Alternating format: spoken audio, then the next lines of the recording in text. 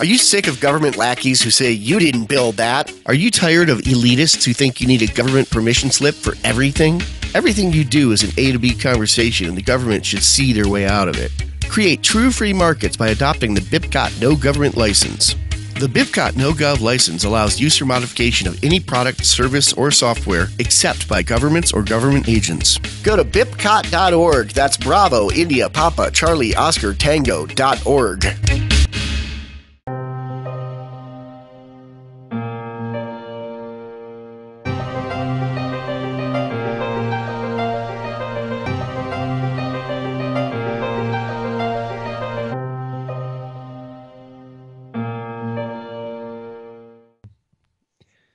Hello, everybody, and welcome to Seeds of Liberty podcast, episode 52.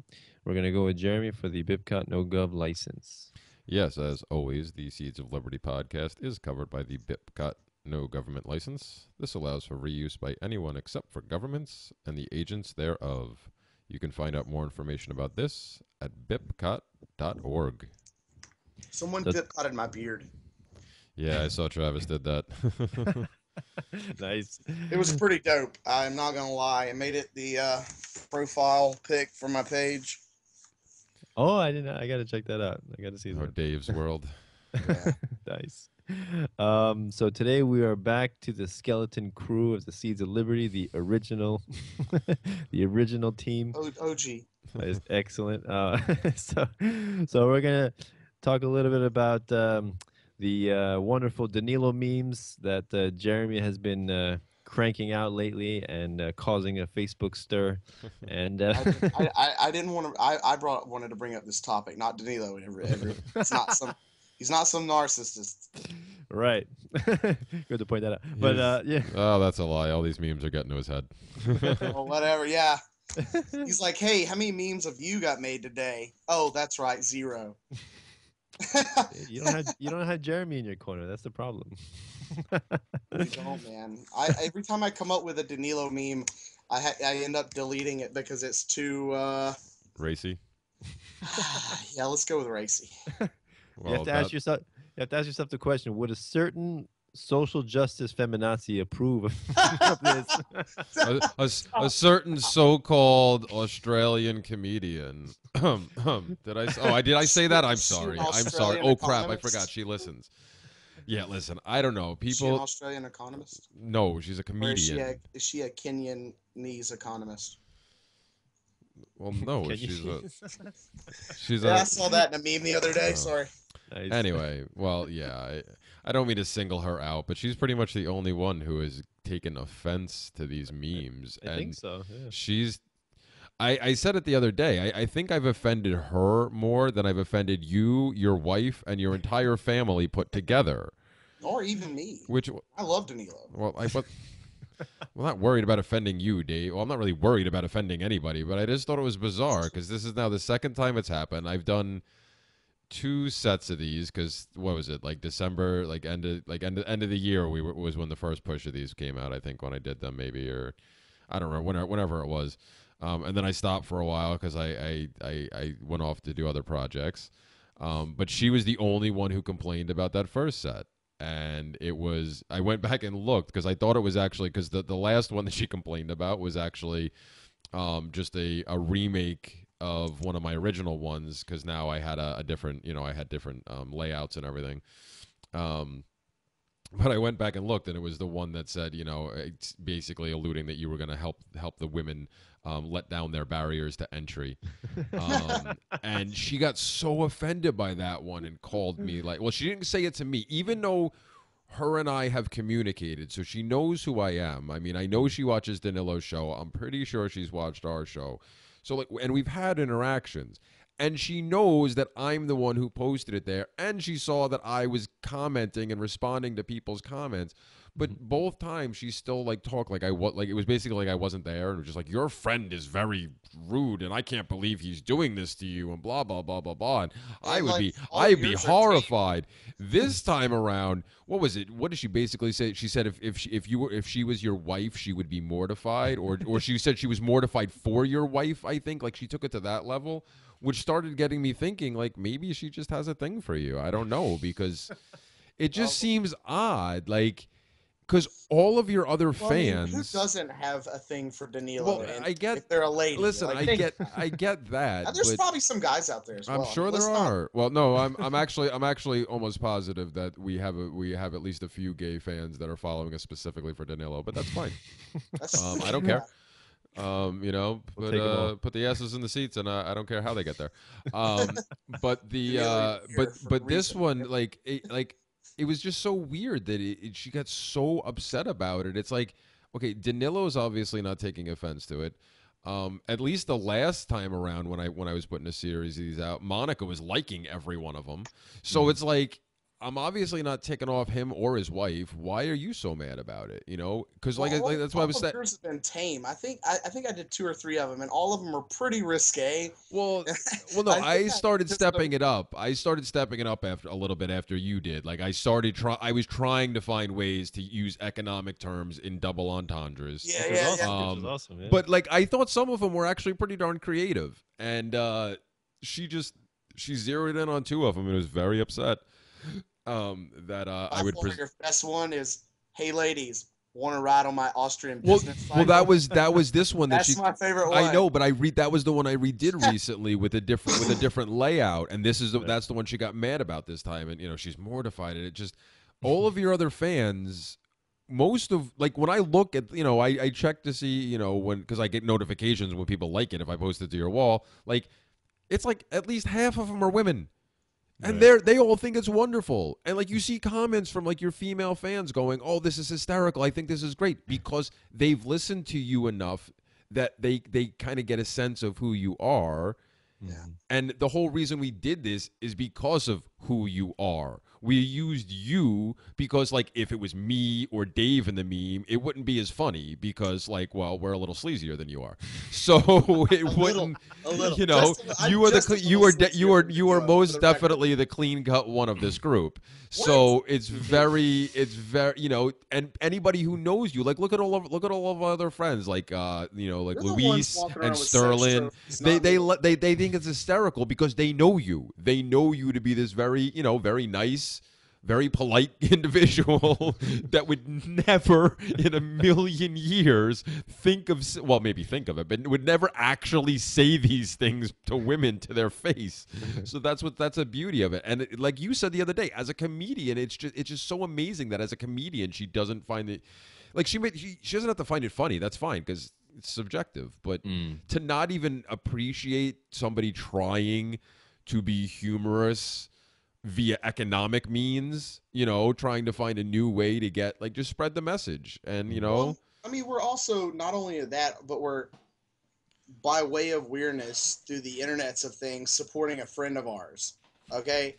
Because, I mean, we're making content that is either in jest or essentially putting a spotlight on somebody who is also a content creator, right? yeah. So it's just, to me, it's just mutually beneficial for people like me, you, Danilo, and all the other people in our circles and stuff to do this, to support each other in the weirdest way possible, if that happens.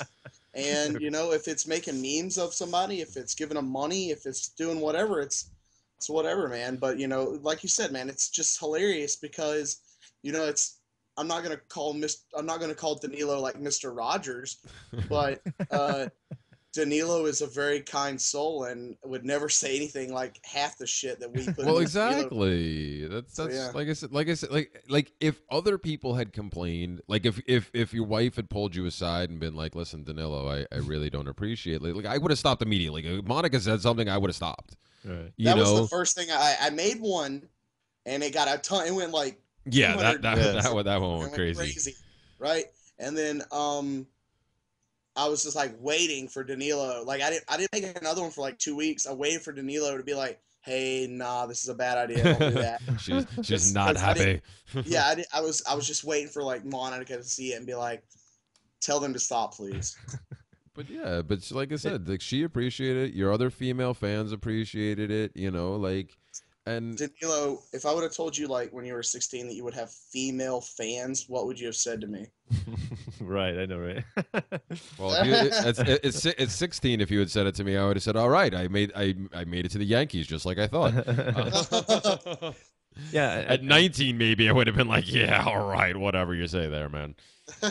you know, as somebody who did stand-up comedy for about a year, you know, I can appreciate how difficult it is to take something as dismal as Rothbard put it, the dismal science of economics, and make it humorous, right? How do you do that? Because that's basically what we're trying to do. You know, voluntarism is at its core. I guess capitalism and free market economics is you know, Austrian. It's an Austrian school, right? And so, how do you make that not boring? And that's the perennial problem that we have, right? Well, I think economics is people equate that with math, or Yeah, economics people equate with math, so it's like, ugh. right. They don't think of business theory or anything else like that. Sure. Right. So, yeah, the more humor we can use to spread the ideas of voluntarism and liberty, I mean, why not? I mean, I don't see a problem with that. You know, it's amazing that some people find that that's the problem with the world. Somebody making a meme about going to a park. Like I said, it's just no, because it's not going to the park. You know, that's today's meme, and that one was a lot more tame, and you know, because it was just a takeoff of the one Dave did about the Federal Reserve that actually was the one that went crazy. Right. You know, so it's like, but it, you know, some of the other ones have been riskier, and you know, I can't please everybody. No, you can't. You obviously can, and again, I don't expect everybody to find them funny. I don't expect everybody to like them, but to really actually please yourself, Jeremy, if you really think about it. Of course I am. I'm doing because it makes me doing these make me laugh, and I know Danilo appreciates, so it makes me laugh harder. And I'm like, well, it makes me laugh, of course. And yeah, and it's like, seeing one every so often. But like, I just like I said, I just the level of the intensity of how upset she was. It wasn't just like, you know, I expected some people to be like, oh, this is crass, like one or two lines like that, and just be like, and then not want to interact with me personally anymore. But like to write paragraphs like she did, explaining how to use the word mortified. I mean, come on, you're mortified over a meme about a guy you've never met, you've spoken to, you've been interviewed on his show, but you've never personally met. You don't really know. It's like the and you're mortified. Like, give me a break. It's I had a fender bender like 3 years ago, and I read the traffic accident report that the lady like filed with her lawyer, and she was like, Mr. Painter was driving with wanton carelessness for every other driver on the road, and I'm like, hey, you brake checked me. I couldn't stop this piece of shit van, and I hit you. That's the story. Sorry. I actually had that line used against me in court too, but by the yeah, because I was accused of attempting to purposefully run over construction workers, which was so not the case. They just yeah. Today I woke up and said, you know, I'm gonna just rear end some lady. Just wantonly. No, I was told in court. It was read that I was showing a wanton disregard for public safety. Does anybody really know what wanton is? I looked it up when I read that in that paper. I was like, what in the fuck does wanton mean? Yeah, that just makes me hungry. I know what a wonton is. It just makes me hungry listening to wonton. Ooh, I do love some wonton soup. Oh, okay. Wanton means of cruel or violent action, deliberate or unprovoked. Okay, yeah, rear-ending her was unprovoked. I will give her that, but well, no, it was forces of nature that she's basically saying that you were malicious in not just that you know you let it happen. You were doing it with like a malicious intent. Oh, you know me.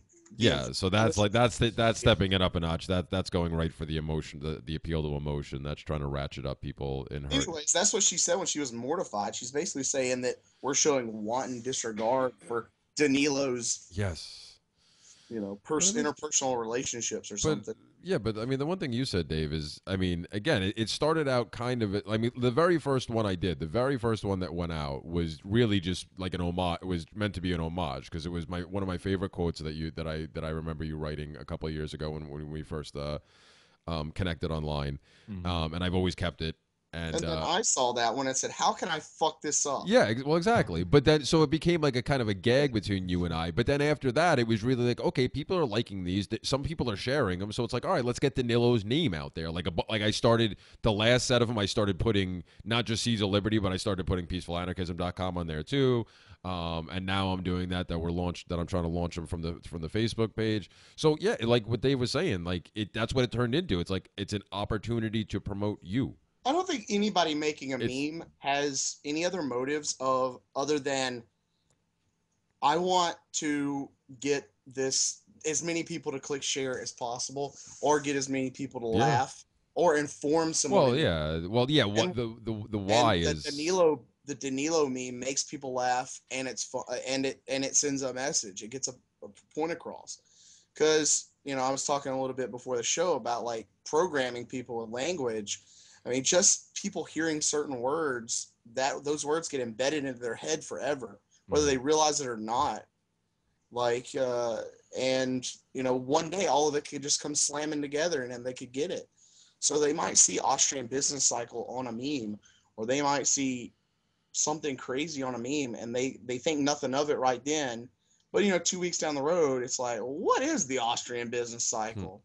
And then, boom, they're buying a Robert Murphy book, or they're buying a Tom Woods book, or they're buying a Rothbard book, or a Mises book. And that's all because we took 5 seconds to make a silly fucking meme. And if somebody wants to get upset about that, obviously their life is not really that hectic. Because if you're worried about other people making memes especially, that tells me a bunch of things about your life, really, right there off the top. Yeah, that kind of reminds you of I think Larkin Rose does that that strategy also, where you just some people require more in-depth explanation about these concepts, and require reading of an economics book to understand them, and other people just need repetition. So he's like, just go up to somebody, and if you don't talk about anything else, just say government is illegitimate and walk away. That's it. And some people it works. Some people are like, Taxation is theft, and walk away. Yeah, so you just say something like that, and they don't have no explanation. I remember the first time I was like a hardcore Republican, and I heard taxation is theft, because, I mean, that's not just an anarchist thing, right? It's a libertarian. Well, it's not even a libertarian thing, right? Like it's Thoreau. It's well. Thomas Jefferson, Patrick Henry, all those kind of things. No, Jefferson. Well, they always made the case that if not consented to, taxation is theft, and I do agree with that. But you can't consent to taxes because you get taxed whether you consent or not. So or no taxation without representation, right? Yeah, so you just keep saying taxation is theft enough time, and it beats into someone's head. And, right. If that's in your memes and that's in your things, and it's like Google voluntarism. You might see that and go, I'm not Googling that. But that word is in your head forever. Forever it's in your head. And if you're like me, one of the weird ones, you see a word that you don't know, it's rather than going, well, I'll probably never use that word, I go, I have to know that word. I have to know its etymology. Yeah, I think the way I like to describe, why taxation is theft is, I always go back to the individual, right? Can you, take money from your neighbor and say you're going to pay for your child's education? No. So does it matter how many of you do that? Or does it matter if you elect a politician to do that? It doesn't change the action, right? It doesn't change the morality. There's a really cool video of Rob Greasis, I think. I shared it a while back, but he's a professor, I think at UC Berkeley, or one of the colleges in California. And he has like 2 boards, right? And one's, would you ever force anyone to pay for a charity of yours? Mm-hmm. Yeah, right. Yeah, that's and then right. It's like, put a star here, and then it's like, what do you think of is taxation okay? Yes or no? And then, do you agree that taxes pay for essentially charities or something? I can't remember the exact details, but it was like by the time they got to the third poster, it was like it all just you could see it in their face. It was like, whoa, there's a big problem here. Yeah, yeah, Like, or even Adam Kokesh did a video, very simple, man in the street video, define theft, right? And like forceful, expropriation of someone else's property without their permission. All right, define taxation, and just those two questions, light goes on. Like, oh yeah, Well, oh yeah, oh yeah, oh yeah. well, see, that's Yeah, funny. right. Well, I guess it depends on the audience because usually when you try that, the light doesn't go on. The door slams shut because the backfire effect kicks in. I just had it happen yesterday where somebody got to that point where they should have gone, oh, and instead they doubled down on their original position because it other if they were able to think that clearly, they really wouldn't be statists in the first place. Well, not even status. I mean, it's all your indoctrinated beliefs, really. Well, of course, but people get I mean, have you ever thought that the universe is just an idea that man created? That's just an indoctrination, right? So, anyways, Oh, no, we're not So- going so down that. We're just not because going down you're the a scientist doesn't existential mean rabbit you're- hole tonight, Dave. look, just because you're an anarchist or whatever, anti-statist, doesn't mean you're a free thinker of any sort. I think I've been contemplating that for a while because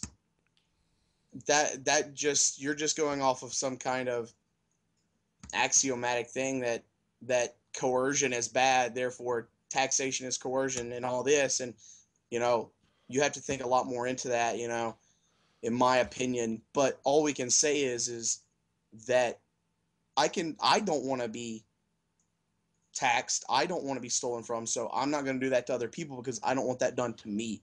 Well, sure, you can only. And so knowing or whatever all this stuff is one thing, that's for naught. It doesn't matter unless you put things into practice, right? So you can say, oh, someone's a free thinker, at least they're a statist, but that doesn't mean anything. You could say statism is the devil, but you could still be the most closed-minded person in the world. Well, I mean, that's just a side point on what you said. It just made me okay. think for a second. Well, I mean, I guess so. I don't know. I was gonna We need say, to have an existential podcast one day. yeah. We need to have we need to have a someone else. Well, if I can secure Well, not necessarily existential, but agnosticism, really. well, if I can secure time to be able to use use equipment to do the show from Porkfest, then we can have the existential one during that one because I will probably be tripping on shrooms. So I'll be more than open to doing the show. So actually, I probably shouldn't say that because then Ian will never let me use the equipment. But Might be doing this. I Right? might. Well, I'm gonna try to do it regardless. Friend of mine will be doing it. I'm gonna try to. Well, I'll bring my own stuff. I'll see if I can at least get close enough to an internet connection, whatever. But what was I gonna say? The definition thing. Yeah, because you'd think if you present that to people, like, look, okay, because I say it too, like, if taxation isn't theft, then why or if taxation is not extortion, then why does the definition of extortion fit the actions of the taxman? Because, just like you said, if you look at the standard definition of extortion, and then you look at how taxes are taken from you, the actions are exactly the same. I think The only difference is that one is considered legitimate in the eyes of the majority. That's the only difference. Because even the standard definition of extortion, I believe the one line is actually refers to especially political in nature. So it's like it's talking about the fact that extortion, the word itself, is focused around politics to begin with, heavily. That so. But well, I people mean, don't. anyone trying to steal from you is attempting to govern you, right? When you really break everything Well, they're down trying to. They're trying to control when you. the rubber meets the road, Yeah, control. when I you're would. not being controlled, you're not being governed. But when you're being controlled in any form, you're being governed. Well, So yeah. if someone puts a gun in your face and says, "Hey, give me your wallet," they're governing you. They're immediately governing See, you. I don't know. I think if it was if you were No, able no, to. no, no, no. They're attempting to immediately govern you. No, of but course. I was just gonna say I think if those words were so interchangeable, there wouldn't be the necessity for both of them. I think it's more of a control thing. I think governing is slightly Legalese, right? different. But I would Well- agree. I would agree. People they're trying to control. If I would in that scenario that you just put forth. That's what I would say. I would say they're trying to control you. Well, I mean, that's government is to control the mind. I Essentially. I know, but it's I like I said. I think there's two Fear different is two different government words for a knowledge. reason, Dave. Yeah. Yeah. I mean, yeah. But no, I do agree with the premise of what you're. It's just I do agree with what you're saying though. They're trying to control you. Yeah. In that action, anytime somebody does that, absolutely, that's what they're trying to do. Yeah, so yeah, to go back to, when you ask somebody to define theft and then define taxation, some people get it immediately, right? And the reason I think is because, and not because like, they were like some kind of, I don't know, malicious or evil, but just they haven't thought of it. That's it. It's like in their brain there was darkness and cobwebs, and it just never went there, never considered it. And once you point that out, it's a light bulb. And then other people, like you said, the backfire effect, immediately get defensive, erect the walls, and then it's our civic duty, it's price we pay to live in a civilized society, Platitude. Well, yeah, they just Right. yeah, they just throw they don't need they're not actually responding to what you're actually saying. They're just they're just immediately. Quick side note. I actually had this exact scenario. Well, this scenario play out in a different form very recently in my personal life, where I actually had to explain to the person that it's literally like you're standing at a pegboard and you're just waiting. And as soon as I start talking, you're not actually listening. You're just grabbing pegs and throwing them at me. Because you're literally just throwing non sequiturs and straw men, just boop, boop, boop, boop, boop, moving the goalposts, just throwing stuff at me before I've even finished speaking. So you have no idea what I'm talking about. But that's exactly what they're doing. You present them with that question: what's the difference? Where's the difference? And then if you try to explain your case, they immediately cut you off, and they're not listening. They just start throwing out this rhetoric, this propaganda that was pumped into their head since they were young. Civic duty, like you said, they just start throwing that stuff out at you. They're not actually listening. They're just throwing these things out because they think that's a mic drop. And the funniest thing was when they assert that it's voluntary, because you can leave. And I wonder, well, if it's voluntary, then why do they need the guns, right? why do they need the threat of imprisonment? Why? If we are the government, shouldn't the government be actively arming its citizens and teaching them how to protect their property? Right. Shouldn't that what they be? Isn't that what they should be doing? Well, yeah, but I think I've come to the realization. Shouldn't we all have like a bombs lot and guns, right? Well, see, well, it's funny. This actually brings up another point for me that I think kind of bummed me out for a while. That a lot of people don't even use the "we are the government" rhetoric anymore. That's because actually their guy isn't in. what's that? Because their guy isn't in. No, but just in general, like even people whose guy isn't, like they don't when I try to engage with people in conversation, and if that gets brought up, like if somebody else says it, or if like another anarchist or something says, like throws that out there is like expecting it to come out, like people are automatically, well, no, we're not, and because they complain. So it kind of depressed me because they recognized it and they still resign themselves to doing the same damn thing anyway. Instead of recognizing it, going, oh, that's an issue. Maybe we should do something differently. Nope. We're not the government, but we're just gonna keep going along to get along anyway. It's like, Well, then you get them to finally admit the real thing. It's like, well, yeah, but what can we do? We have to go along. well, And I'm yeah. like, well, yeah, that's been the case for how 60 million Chinese died and 40 million Russians. Well, yeah. Well, Just going along is how bad things happen. well, yeah, but it'll never be that bad here. But that's that the can't core happen argument you'll get from here. these guys. Well, It's it's not an It's argument fear. though. No, it's fear. It's not fear. even an That's all argument. they have. It's a reaction. It's a defense mechanism. A fear-based reaction. Yeah, yeah. Well, exactly. It's absolutely Defense fear-based.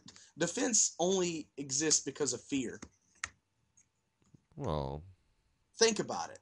Yeah, I guess. Well, I mean, that was too objective of a claim. One could consider that fear is the driving force behind defense. Philosophical, Dave. I don't want to get railed by people in comments later when they hear this. No, he doesn't mean people. He means me, because he knows I'll nail him anytime he presents an absolute. I just thought of this earlier today. Well, then I should start doing it to you. I try my best not to, man. It's hard. It's very hard. I mean, of course it is. I saw an article about Venezuela and how they see that showing food. I was just about to mention food shortages in Venezuela, and he shows me the cheeses. I'm trying to get us a sponsorship. Dave's like the type of guy that would eat a sandwich in front of a starving child, know, right? and then have leftovers and just smile and throw it in the garbage and walk away. Look at that. You know what that reminds me Because he of? starts talking about food shortages in Venezuela, and you're like, you look at these yummy Cheez-Its. You know what that reminds me of? I'm trying to get us a sponsorship from the who is this? Probably Nabisco Corp, right? I do not want their money. It reminds me of those documentaries that show the starving children in Africa, and then the person is like, what about the producer, the director that was there filming the starving child? Like, did he give him a sandwich? Yeah, right. Or was he just there? Hey, let me take your picture. All right, guys, pack up. Let's leave. Yeah. No. Reminds me of Survivor. Remember the show Survivor? Remember? Yeah. Isn't it still on? I don't even know. I don't know. I don't have cable network. Yeah, I don't either. I never watched it. I know the show. Yes, I never watched it though. Like after the first 2 or 3 seasons, like some of the people started coming out and be like, yeah, it was really like what made it hard is like all the crew would be around us eating pizza and like all the pizza boxes would be sitting there and you just sitting there looking at it like I want it so bad. So could you imagine like all these fat cameramen come down there and film all these starving people of color usually? Just sit up for me, son. Sit up. You look a little sadder into this camera. I appreciate it. So I was reading. I have so many bad visuals in my head now. They're like using like the carrot on a stick, except it's like a cheeseburger, and they're hanging it over the camera. It's like smile for. It's like look sad, sadder. You want this burger, don't you? And now you're getting just what, like 0.1% of what's going on in my head at all times. Yeah. We should really plan these shows better. Otherwise, we end up in Dave holes. I like this. I like this working up of our interviewing everyone every show actually. So I was reading this article about the shortages in Venezuela due to the rampant socialism, and it's just amazing how popular Bernie Sanders is right now, and not many recent candidates. I don't know one of the last candidate that was an outright socialist that actually said it proudly. I don't know. The last one was no major one that I can recall. Was it the Socialist or Communist Party? Well, yeah, that's what I'm saying. I don't think I can't recall any major. Yeah, major ones maybe. Because the Communist Party and the Socialist Party have been here for decades. So yes, they usually put somebody up. Probably the last, probably close to socialist, but he was really a fascist. I don't know. Right, you're defined by your actions, right? And these presidents are just puppets. So what does it matter? This is a good segue into our next topic, really. I mean, well, maybe we should let Danilo finish his story about Venezuela since we've cut him off like 3 times now. now. That's about it. It's just amazing how popular the idea of socialism is. And actually, I forget. I forget who said this. I think it was a John Stossel video I was watching, and they were saying that if you go into any college campus, right, as a guy, and you say you're a socialist, you are way more likely to get laid than if you were to say anything else, like I'm a capitalist or I'm a whatever. Just say I'm a socialist, and the women will swoon over you. Maybe Stefan Molyneux's right then. Maybe women do decide the future. Right, and it's a scary thing. Well, he does. Yeah, he does have a point on that one. They kind of do. So we need to do a women's outreach. Don't bang guys that say they're socialists. Right. They'll end up leaving you with a kid because it's, or the people with the the Che Guevara T-shirts. Oh my God. Oh no! My favorite. What was it? Somebody made a meme. Was it a meme of Che Guevara wearing a Bernie T-shirt? I thought that was hysterical. I just think Bernie has no shot. I made a bold claim a few weeks ago on the downfall, like just what I thought, like just realistically knee jerk, and just there's no way. I mean, You knee jerk with an absolute statement? No. no, like I just said, I don't think Bernie will get elected. No, I don't believe that's what you said. I think I edited that episode, and I don't believe it was. I don't think. I'm pretty sure it was. He's done. It's over. He's not going to get elected for main reasons, but one could say his ethnicity. So, I mean, I know we have a black president, but whatever, that doesn't really. Oh, what isn't that? Yeah, there hasn't been a Jewish president. Is that what it is? Not that I know of, and I don't see how any Americans would let that happen. Like. See, I don't. They watch the news and they're lost because.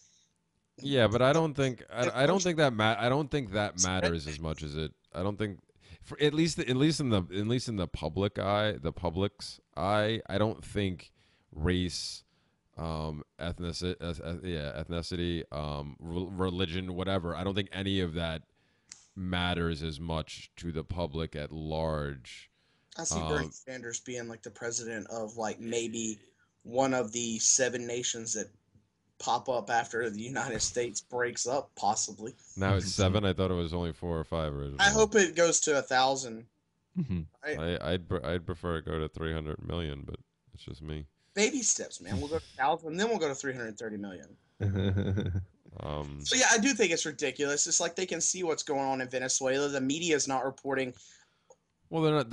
Reporting, like investigatively, they're not reporting how they should be. But you're not going to ever get corporate media to do that, right? They never want to show governments failing, because when people know and they can see collapse in another country, they can spot it in their own.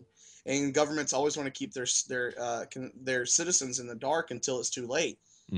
And then they have to manufacture a crisis, right? That's what Venezuela done. Oh, the reason none of this is working is because all the rich people are leaving the country. So we need to steal all their money and all their businesses. And then, oh, wait, we don't know how to price anything because we're the government and all we do is steal. And then people have bread lines. And then the people of Venezuela, they're kept in the dark with all this feely bullshit, right? And never any logical arguments are presented like, hey, do you want your kids to be able to eat? I mean, if not, go ahead and vote for that guy. But if you want your kids and your family to eat, you can vote for me. Do you want bread lines? Because this is how you get bread lines. You win an election now, and the Venezuelan regime made that a possibility by the failures of socialism. And it's like, once these people get in there with these political ideas in their head, they think they have to take them to their logical conclusion. It's like, when do you realize that a bad investment is time to pull out? It's like, we got to take that hill. We've lost too many men on it already. We'd be spitting in the face of their deaths. That's what socialists and that's what central planners do. They like double down every time. They have to, because it works. For they have to milk it for everything it can, because unless the person is a complete ideologue when they get into the whole thing, at some level they know that eventually the system will collapse. Like, they know it. You have to be completely naive to not recognize that these systems cannot continue forever. So you just keep pushing and you just keep milking, and it just goes to generation, and you just keep pushing the limits and you push the limits. Yeah. It's like, I think people, once they get into like a big government structure or they get some kind of what they consider a false sense of order, because I think chaos scares a lot of people, right? That's why governments exist, in my opinion, is that fear of chaos. But then you reap what you sow, because you end up creating chaos out of that fear. I think what happens with government is what happens when you subvert or attempt to subvert chaos, but then government existing is also a part of chaos. So, well, that's what I was talking about. You create chaos by trying to avoid it instead of letting it occur, instead of letting chaos happen and creating spontaneous order out of it. You force things to try to stop the chaos, and it ends up creating a worse chaos. Yeah, look at the school systems. Like, you're trying to say, okay, arbitrarily kids need to know this much. Like, let's say there's no, under the table or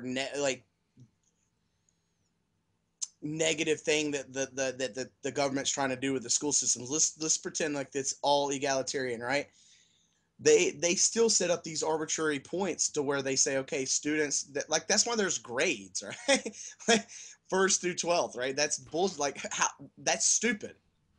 That makes no sense because there's kids that know more than a 40-year-old at the age of 10, and they're still sitting in 8th grade or whatever at that point, or whatever grade you're in at age 10.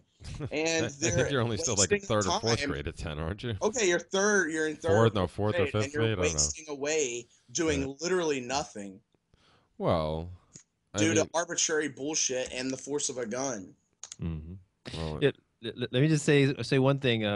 Going back to the socialist, would-be tyrants. I don't know if any of you follow chess, like the chess scene or professional chess, but I have been a big chess guy, and I know I'm completely changing. I definitely do not follow the chess scene. I was not aware that there was I like the game of chess. I was not aware that there was actually a scene. Is there does that mean there's like groupies? Well, no, they meet up in alleys, dark alleys, and play for money. But I don't know if you guys ever heard of Garry Kasparov. Yeah, the Russian. Right, he was the world champion for like the longest. Yeah, I remember him. Yeah, and I don't know if he still is, but he recently came out, probably in a Facebook post, saying how he's completely horrified how popular Bernie Sanders is as an outright socialist. Because and especially when people praise socialism because he grew up in Soviet Russia and he's seen the horrors of that, and he basically admitted, he did say that people should be grateful of the luxury that capitalism has provided us in the way that we live in comfort today, and it's very easily forgotten, that kind of thing, and I thought that was awesome because I followed the guy since way before I knew any of this stuff. I was just interested in chess, and he was awesome in chess. And just to hear that he thinks like that as well, I'm like, wow. Yeah, so everybody, I saw that. It was amazing. Please like his Facebook profile, Garry Kasparov. Most communists have never lived in communism, and if they did, they were either brainwashed or they were part of the Politburo. Well, yeah. Well, we've discussed this before. That was the problem. Didn't we discuss that on the episode with Michael? Well, I think that goes for anybody living in a totalitarian regime. Yeah, I know, but we specifically talked about your mother-in-law. I think with Michael about the fact that the reason that she didn't find it that offensive is because she was on the government dole. She was getting she was a government worker. Exactly. But that is he's not the first. There's been a number of former. People who formerly lived in communist or socialist countries who have come out and said this. There's one video that I know went pretty viral of some much older woman who survived, I think, the Holocaust. And she, goes through this whole thing about showing how the rise of not the Nazism itself, not the truly atrocious stuff, but just like Hitler's rise and the whole the formation of everything. Like she laid out how everything that has been happening here for the past couple of decades lines up with it, just at a slower speed. And I've said this before. They've just gotten smarter. Well, the state, the abstract notion of the state, just any state, in general, has gotten smarter because the people the people have just they've learned what has worked, what has failed.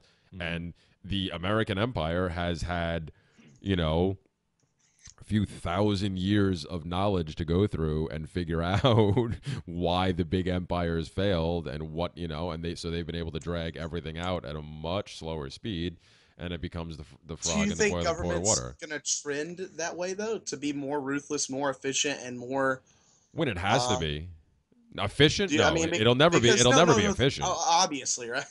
But no, think about how technology goes, or just the computer, right? Like what version of computer are we on right now? It's immeasurable, right?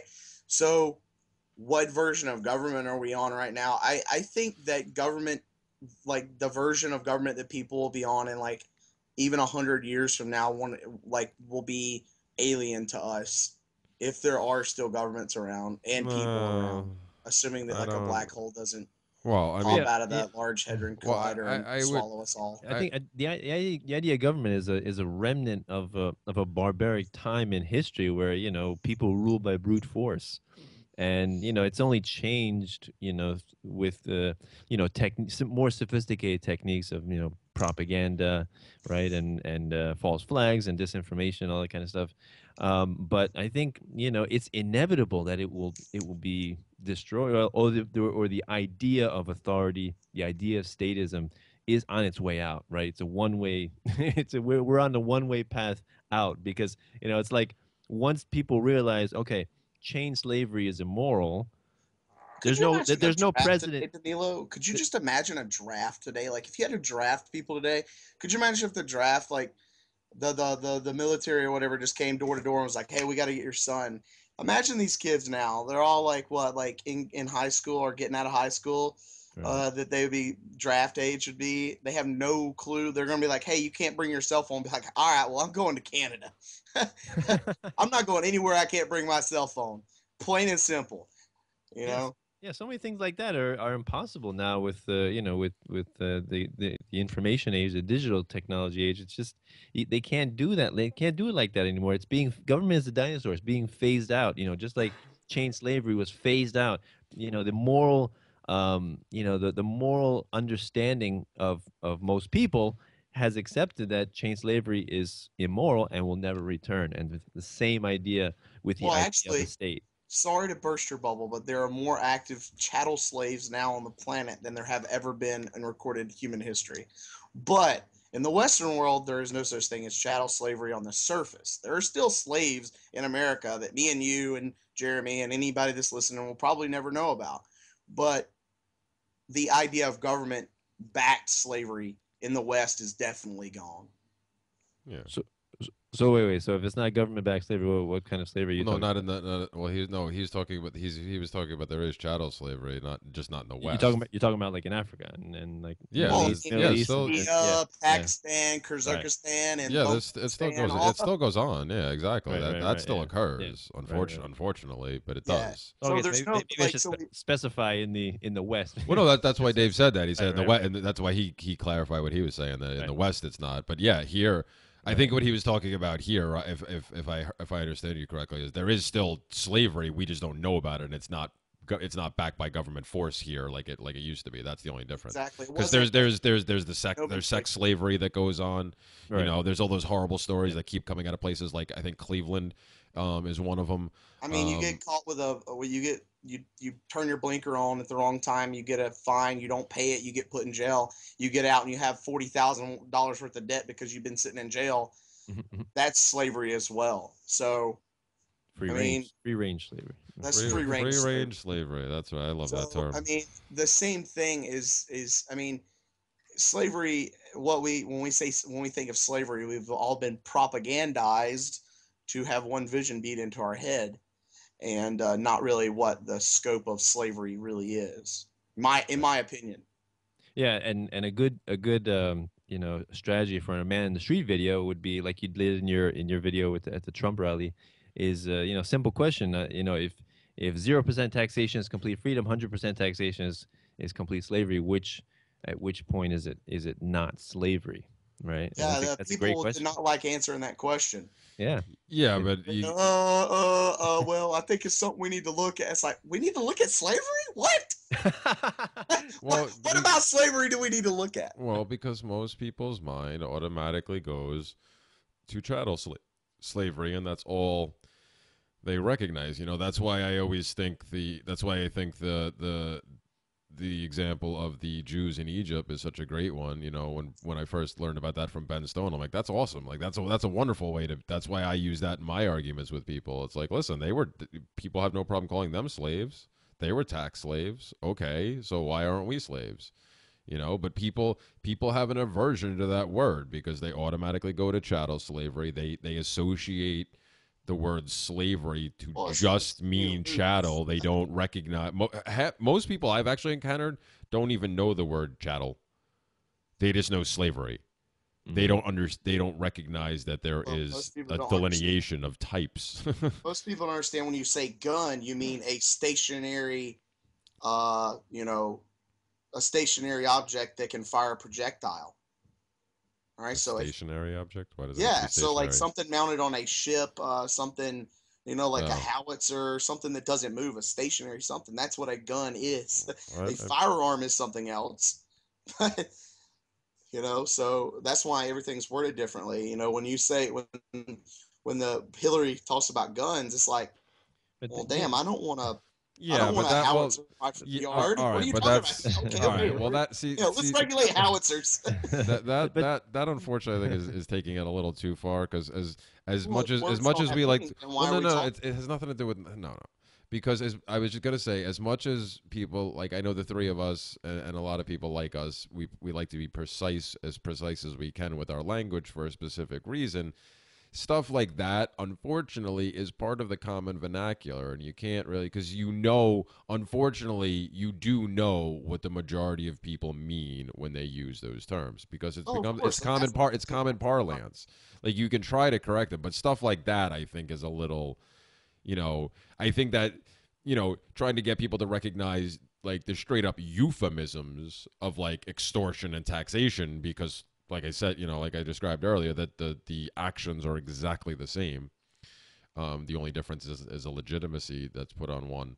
I think when most people say guns, they just mean this amalgamous idea. Yeah, no, most people mean firearms. That's when they say gun. Like, again, but that's part of the common parlance. That's what people think. You're not thinking guns kill people.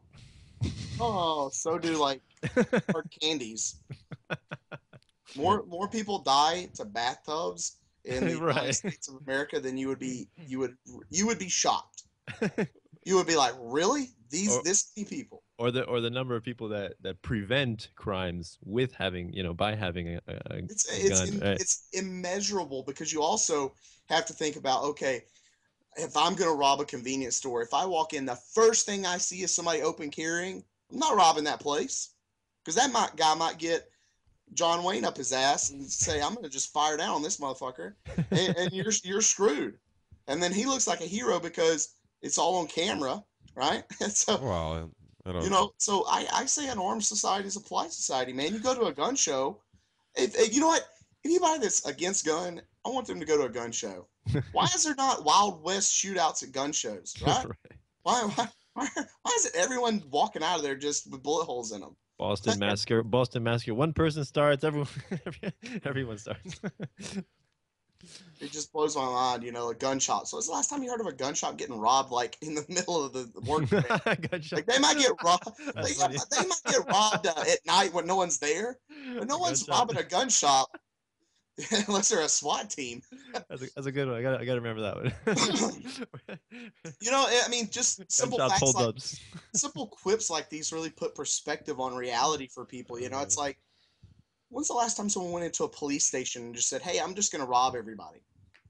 Well, no, because they all have guns, right? If they didn't have guns, you could go rob the police station, believe it or not. If we can save one child. If you don't believe me, let's disarm the Mexican police and see how fast they all get robbed.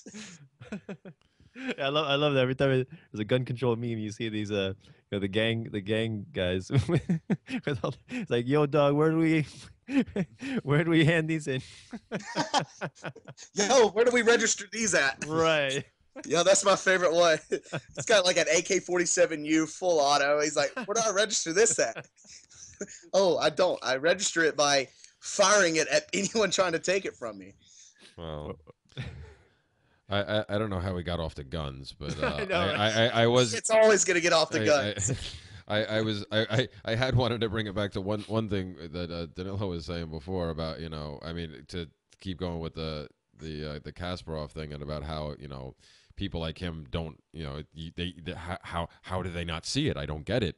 But I think that ties into the language thing. With people are so easily swayed by propaganda and stuff, that just the fact that the term democratic socialism gets thrown around, it really doesn't mean anything. But, like, that's enough for people to go, oh, well, if that failed, that was, because most people think of Russia, they think, oh, that was communist. It was communism failed. It wasn't socialism. No, no, no. Kim Jong-un is a leader of a democratic socialist. No, I know. Like I said, people don't recognize what it is. Same thing with Venezuela. They look at Venezuela and go, oh, that's been horrible for years. So these people that are, especially like the younger generations that are like, that are swarming to Bernie, that are going through the college system, like we were talking about earlier, and they're like, it's so funny because I've heard academics who are either borderline anarchist or at least sympathetic to the type of ideas that we espouse, that'll fully admit that there's this progressive leftist bent, and there has been for forever in the higher education, especially in the higher education. But then they'll still turn around in the next breath and be like, oh, but it's still a place for ideas to be brought to the surface and for people to experiment. It's like, no, you can't have it both ways. If there's already this predetermined, ideology that most people are supposed to be directed to, how is it still an open place where ideas can get exposed? Because any idea that doesn't conform with the overarching sentiment is going to get squashed in a freaking hurry. That's not an open environment. Well, Jeremy, you're not considering it's Nazi type socialism, it's Stalin socialism. Well, exactly. Well, that's what I'm saying. Venezuelan socialism. Come on. But it's the whole. It's the whole. It wasn't done right thing. That's the attitude. It wasn't done right yet. Though, right? Under a socialist model, right, that these corporations who are obviously donating to, like, all right, so Texas Instruments and all the other big, like, people who write history books, school books, textbooks, whatever, they get huge subsidies from the government. They get huge corporate welfare. They donate to a lot of political campaigns and stuff. Of course they do. So why wouldn't that happen? Look at who Texas Instruments is donating to. Look at who your next time your kids come home from school, if they're still in public school, grab their books, look at the corporation that's on them, and then go look up, just Google that corporation's name and then political donations and see who they're donating to, and then go, holy shit, my kids are getting fed this nonsense. But I don't even think who they're. I think socialism the idea of socialism. Okay, I think this is a hunch, of course. It allows people, collectivism, of course, allows people to strip away their identity through a self-hypnosis, and then let everything be a collective thing, and they're easily controlled when they think they're part of a collective. Well, sure. Why wouldn't you have why as a large corporation, as a government, would you want easier controlled people? Well, think about it. It makes perfect sense. Well, what? I don't know what your actual point was, so I can't tell you if it makes perfect sense. We're on a big tangent about schools and socialism. No, I know, but I didn't actually hear a point in there. I was. Well, no. My point we had a point before that I was going to try to go off of, but you went off in a different direction. I was going to say that I don't think it necessarily matters, who they're donating to. It's just the fact that they're tied into the government in the first place. It doesn't matter because because you're right. You tell them to go look, they're most likely getting it from both sides. But even if they weren't, they're still getting the subsidies you referred to, which is the point. Like, once the federal government is subsidizing the largest producers of textbooks in the country, it's game over. And that's been going on for a very long time.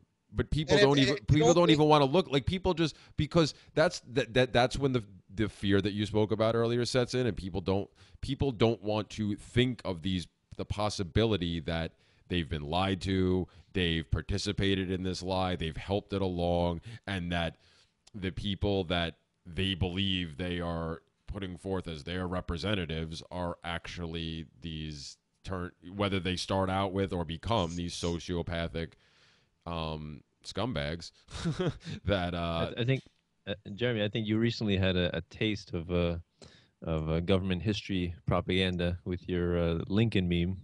In the comments. Oh my God, he got so mad. Comments underneath that. So mad. I read those and What did I say? Did you see You got both of? Did deleted. you see both of them? There was 2 threads on it because it started on the voluntarism page. oh, I got Because I shared it to voluntarism, All right. Okay. and he first commented there, and he was obviously a fan of Lincoln's, and did not take it very well. Yeah, Obviously, very hard. we're doing visual radio, visual humor here that's not present. So for anybody who hasn't seen it, the Be a Shame If series that I've been doing recently of memes, the Lincoln one that went out today with where it calls him a tyrant and has John Wilkes Booth saying it was a shame if somebody toppled him. Well, somebody got very upset about this, and then it kept trying to insist that I was like cheering assassination, and that basically that was my answer for things. And I was like, when did I say this? Where all I said was Lincoln had it coming.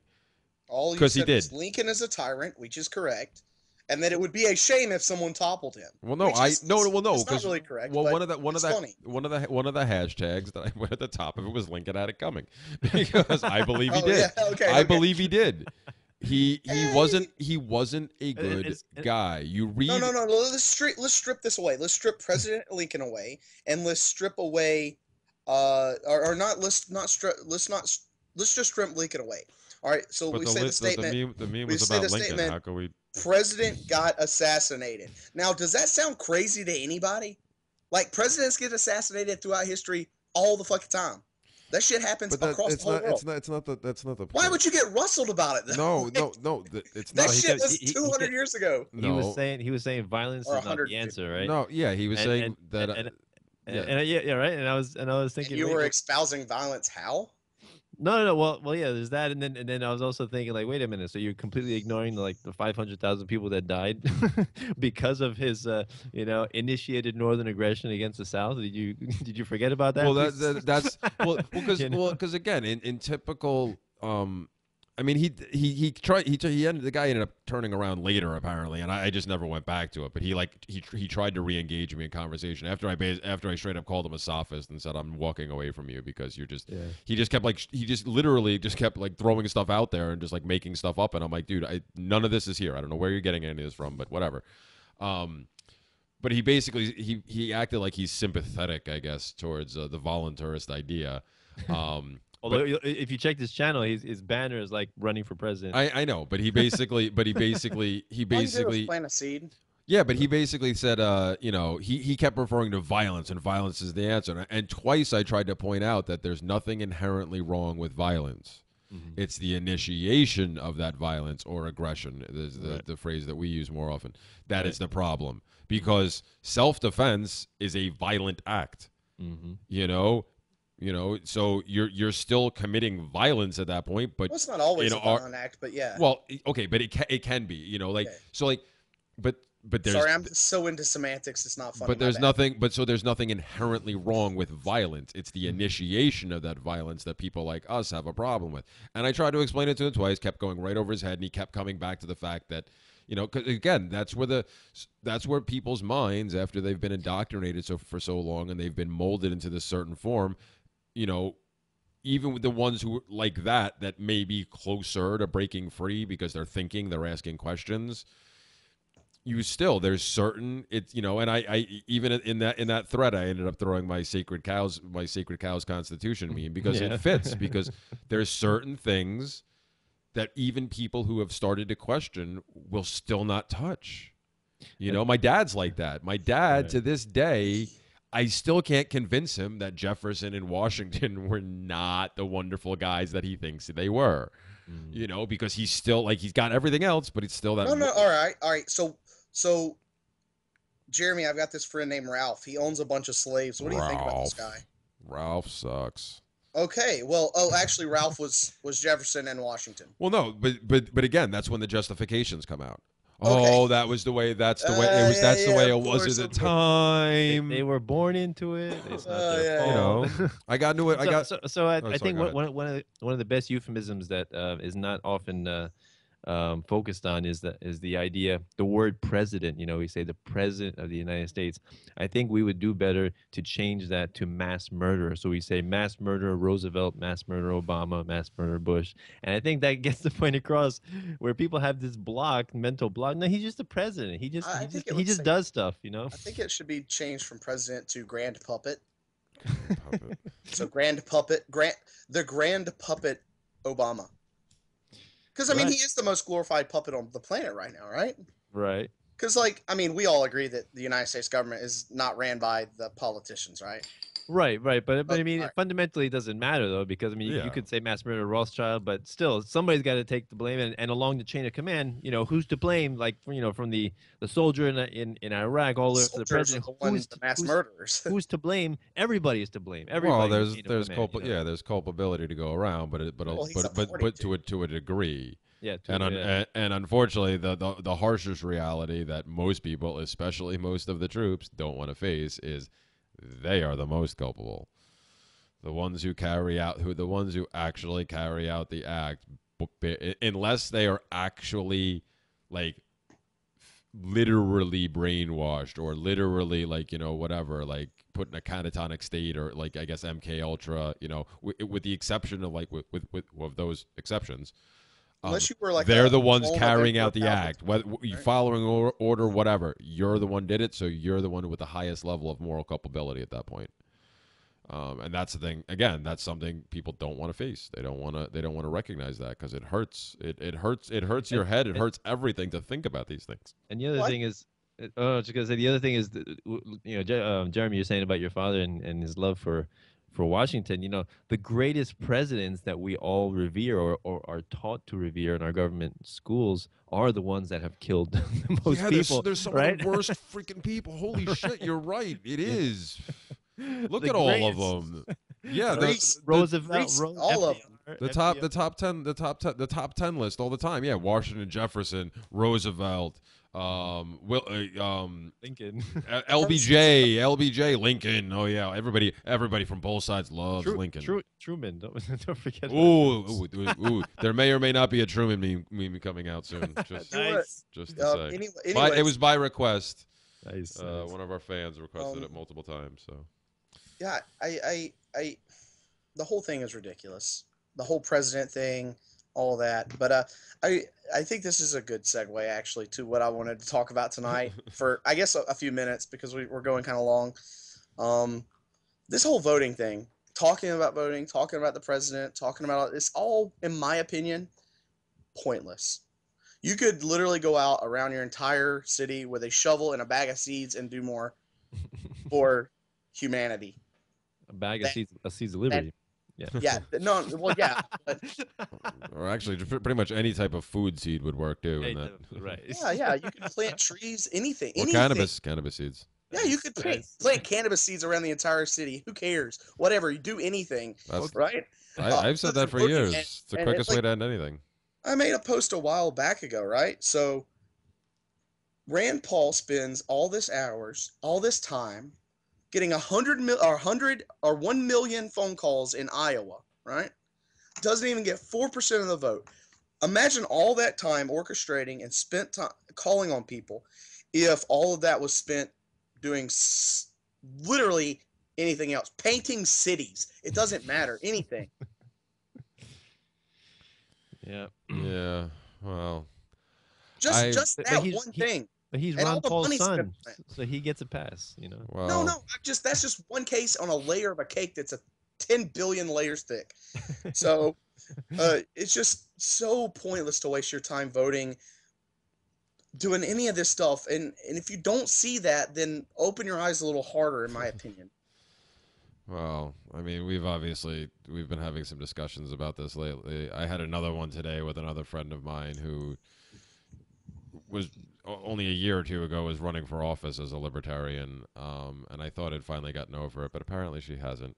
But it's sad to see the mental gymnastics a lot of people, so-called liberty-minded people, so-called libertarians, that they'll go through to justify this and then act like, oh well, you're just You know, they try to pull out like the No True Scotsman and like. At least I'm doing something. Well, yeah. See, and that was the thing. I got that today from That's a this. funny I one. got that today from this woman, and not only did I get it, well, I can't. She actually put it as I can't sit by. You know, I can't sit by and do nothing. But as soon as she said that, I replied with, "So, are you saying that somebody like myself is because I choose not to vote?" is doing nothing? Are you saying that by doing podcasts, by being on national radio now, by trying to educate my family, friends, and my clients, by taking my business in an agorist direction, by encouraging entrepreneurship among other people, by trying to put either my time, effort, or money towards projects that are helping make the state obsolete or can make the state obsolete, raising my kids when I get the opportunity as peacefully as I can, to try to hopefully have them get a jump start on learning all these things, starting to grow my own food. So all of these things, like I'm doing nothing. And her response was, I think it's great that you do those things, but to me, you are letting the people like you are the ones letting the sociopaths take over. And I'm like, that's what I taken over. That's what I said. What is she talking about? That's what I said. I'm like, you got to be kidding me. I'm like, you know as well as I do. I'm like, you know this stuff too. The sociopaths have always been there. They're drawn to power. That's kind of the point. Ask somebody about voting. This: do you believe that the United States government is currently being ran by the politicians that are elected? No one will say yes because they were stupid if they say yes. But there's still. So then you go, why do you vote then? Because if your vote really doesn't matter in the case that it doesn't matter who's elected, someone else is running the show. 80% of government officials are unelected. Right. Yeah. Right. Exactly. Your vote matters nothing. It's got to be more than 80% because there's only what? If you really count senators who get reelected no matter what, gerrymandering, they're in there forever. Well, but I wasn't even going to say that. I was just going to say there's only you have a 98% chance to get reelected to a senatorial campaign? It's not 98. Yes, it's 98% if you're an incumbent. It's not. It wasn't 98%. Okay, well, it was something stupid. It was like 89 to 90. Oh, well, sorry, I flipped too. I'm dyslexic. Yeah. But, right. So, but yeah, but they're just trained to think that that's what to most people that's doing something. It doesn't matter. I'm still doing something. If it doesn't matter, how are you doing anything? It reminds me of for the mob boss, then we're gonna get ruled by a bad mob boss. Right. It reminds me of Larkin Rose's of analogy. Is like, well, my head hurts. All right, let me smash, stub my toe in the door. Why are you doing that? Because my head hurts. Is it improving? No. But I'm doing something. At least I'm doing something. Hey, my car's totaled. Why don't I get somebody else to drive it and see if they can get it to work? That's what someone's telling me right now when they're like, hey, you should vote. I should vote for a new driver of a wrecked car? Right. Why? Well, Why? Tell me, please. Quantify this. Or getting a new president on a wrecked car is like just repainting the car. Well, it's not even that because most people will, they can weasel out of a lot of these arguments by just saying it's just the past couple of presidents or the past couple of generations of whatever, one of the discussions we were having the other day with one of our friends, who I think is mad at both Dave and I now. But because I usually hear, and I've actually heard this from other anarchists, that voting, and Dave's actually said this in the past, although I know he's now changed his position on this, but that it's a pragmatic thing to do because you're still trying to do something. You're still trying to shrink government. So And I've always made the moral case. Like that's been my argument since I came to all these conclusions, was that it's the moral argument is why I don't vote, because to me I don't know it's if I've made a pragmatic case, but I get what you're you, saying. no, yeah, but you haven't, not for yourself, but for other people. Oh, yeah, You've now you've now backed off of that too. That's what I was saying. But you had in the past. I still carry that stance. Sometimes I just let my inner rage out. My stance is that I'm not going to vote. I don't care what you do. But yeah, but again, I decided to try a different approach with these guys yesterday, and I kind of flipped the pragmatic thing on its head for them, and I said, listen, you keep talking about how pragmatism. Well, let's talk about pragmatism. What actually is more pragmatic in this situation?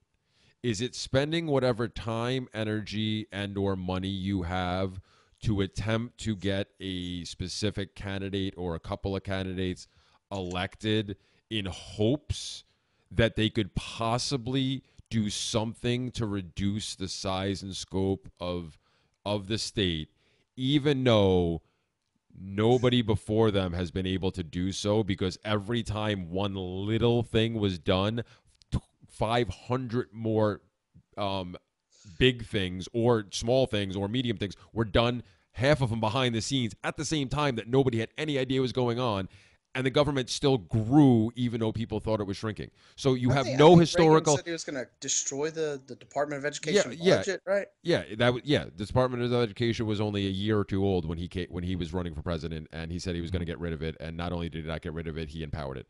But the 80%. The point is that like, well, okay, what's more pragmatic?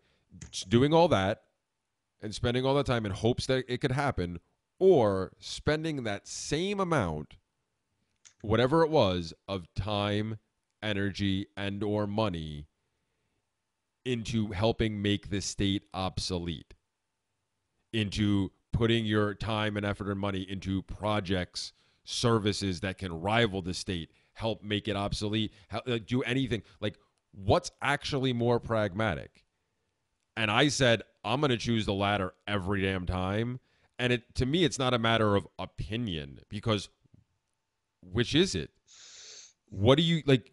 Because most of these people, when you corner them, will admit that A, they know their vote doesn't matter, and B, they know there's little to no chance of anything actually getting changed.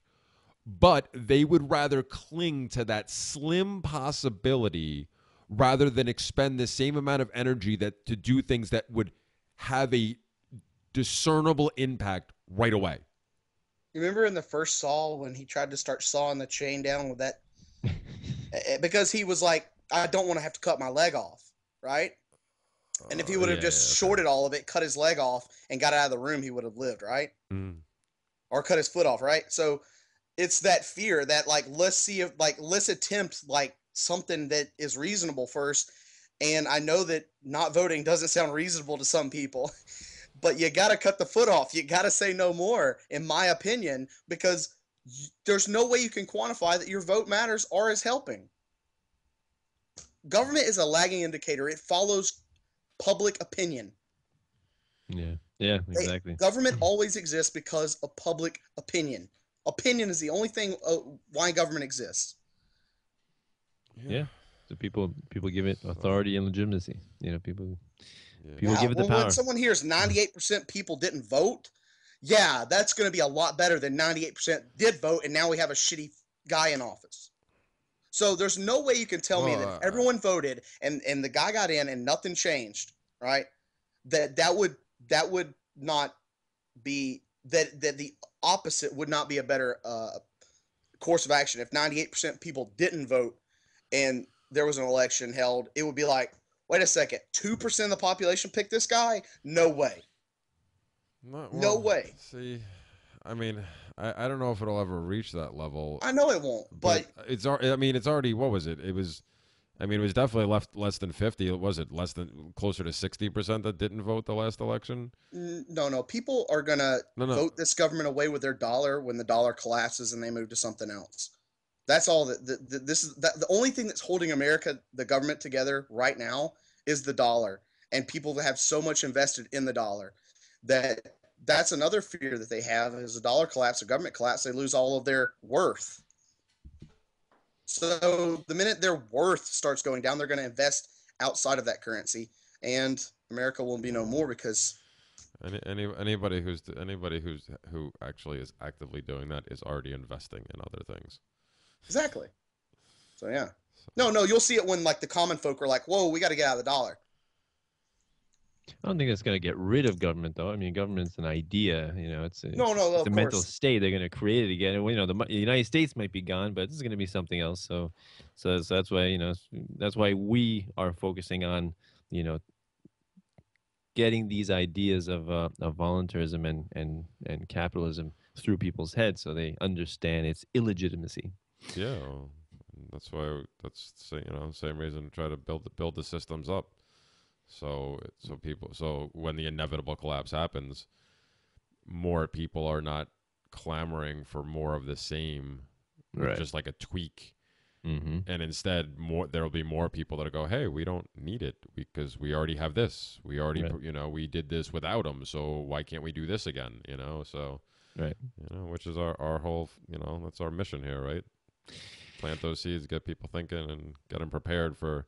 Like I said, it is inevitable. I mean, we talk about it. It's inevitable. We can't. It will collapse. It's just going to happen. It's just a matter of when. So. And how smooth the transition will be, and I think that's our job. Or that's that's going to my depend job. on us. Yeah, it's going to depend on us. How smooth that will be. But yeah, we should wrap this up. And Mhm. I'll just say one more thing on this.